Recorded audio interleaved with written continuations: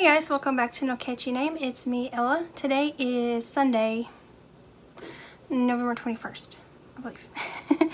Always forget the numbers. Anyways, I found a national holiday that was fun. Today is National Pumpkin Pie Day, but I don't like pumpkin pies.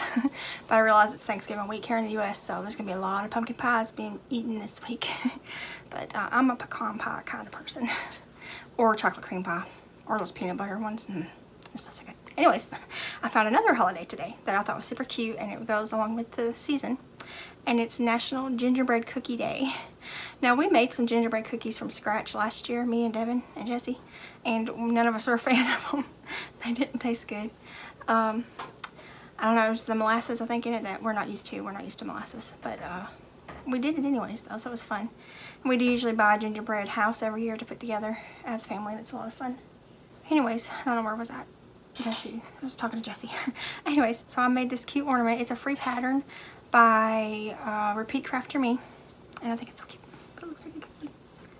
Ain't it cute? These are safety eyes. They're little. I didn't put them in a straight line. And these are safety eyes, and they stitch on the mouth. You make two of the cookies, and then you put them together, and you top stitch them together. And it's so cute. That little hanger. I think it's so adorable. I think I might make these for my family ornaments this year, so I might get, I have to make 3 more if I do that. But I just use Red Heart Cafe Latte. This is white, and this is a piece of cherry red. Boy, I thought you fell. You scared mama. And, yeah, I think it's cute. Even the back looks good with the top stitching.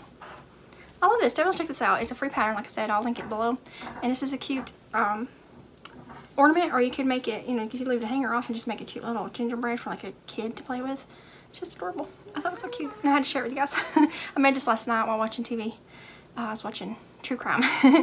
And yeah, so he's adorable. I wanted to share that with you guys. So happy National Gingerbread Cookie Day. I'm gonna hop off here and see what Jesse wants. I'll see you guys in another video. Bye guys.